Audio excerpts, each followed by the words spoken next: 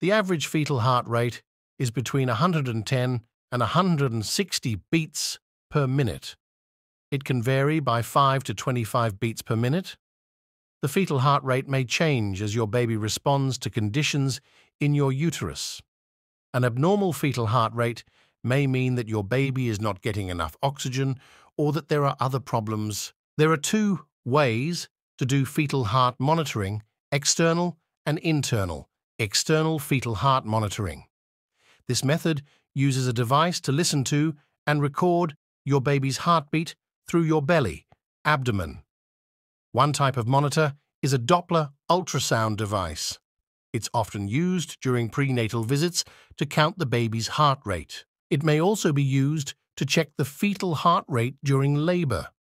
The healthcare provider may also check your baby's heart rate continuously during labor and birth. To do this, the ultrasound probe, transducer, is fastened to your belly. It sends the sounds of your baby's heart to a computer. The rate and pattern of your baby's heart continuously during the labor and birth. To do this, the ultrasound probe, transducer, is fastened to your belly. It sends the sounds of your baby's heart to a computer. The rate and pattern of your baby's heart rate are shown on a screen and printed on paper. Internal. Fetal heart monitoring.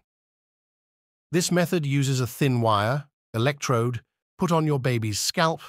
The wire runs from the baby through your cervix. It is connected to the monitor. This method gives better readings because things like movement don't affect it. But it can only be done if the fluid-filled sac that surrounds the baby during pregnancy, amniotic sac, has broken and the cervix is opened.